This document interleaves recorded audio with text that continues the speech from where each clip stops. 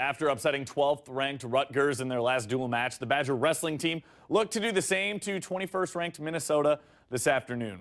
To the Fieldhouse we go for the border battle between the Badgers and the Gophers. Great match at 184, tied at 4 in overtime. Ryan Christensen, the walk-off takedown of Chris Farr. That right there is how you get the crowd on their feet. To the big fellas at the heavyweights, Brock Horvath, the reversal against Michael Krols, but he falls in his match by a 7-3 final. The Badgers had a lead in this one, but couldn't hold on to it late. Nick Velling falls to Brett Farr at 197 pounds by a tech fall.